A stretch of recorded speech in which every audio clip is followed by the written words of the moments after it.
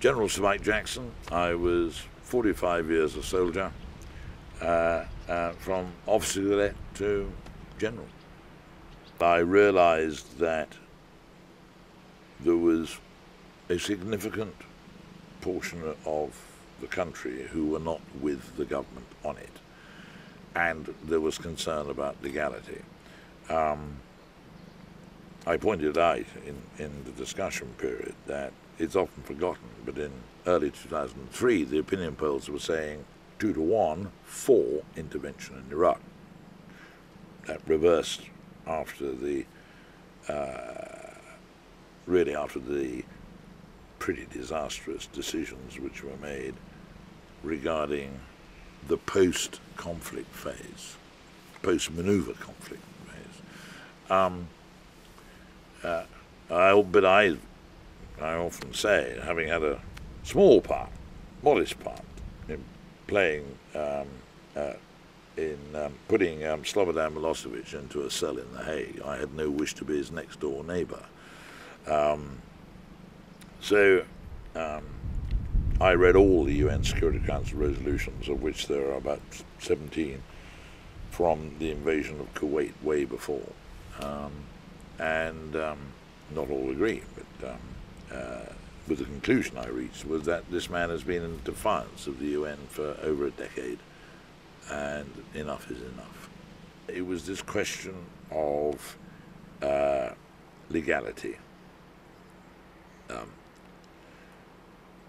And, as I say, 2/3 of the country saw it as legitimate. Now, in an ideal world, legality and legitimacy are the same thing. But it's not an ideal world. I mean, I was the ground commander in Kosovo, which really, I don't think anybody could make a case to say it was legal. There was no UN Security Council resolution. But it was generally, in the West certainly, thought to be the right thing to do. In other words, it was legitimate. But it was almost certainly illegal. So these are difficult concepts sometimes. The whole question of intervention is in that sort of arena, it seems to me, because it's the politicians, of course, who decide whether to intervene or not. It's we, the armed forces, who then follow that direction, if that is what it's called. Yes, intervention has been criticised severely, particularly Iraq, I think, would be probably top of the critical list. Equally well, when nothing was done about Rwanda, Western politicians got a kicking because they stood by, did nothing, and blood on their hands, in that very emotive phrase. So that sort of decision is very difficult. And I'm not going to sit in judgment about saying, well, he was right, she was wrong, whatever the case may be. They are very difficult, complex circumstances, and you don't know everything. Part of it is imperfect knowledge as well. The concept, which some people seem to have, that if a soldier is killed or injured on operations, somebody is to blame, in the sense that you can do risk-free operations. It's an absurdity.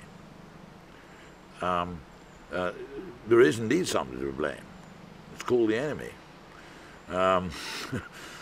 And so one has to accept, when you join the military, that casualties are going to be part of what you do sooner or later. Now, what will weigh on any commander from a lance corporal upwards is doing things which minimize. You will not eradicate the risk of casualties, but to minimize that risk so far as you are able. Yes, that.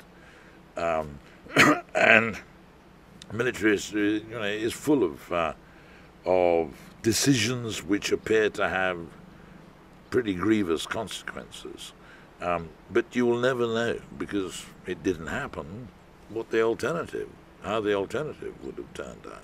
These are very difficult judgments sometimes. Well, there can be difficult decisions, and as I reflected a moment ago about some military decisions, you make them on the best judgment, on the best information, and after, if there is time, as exhaustive a debate with your immediate staff as you can.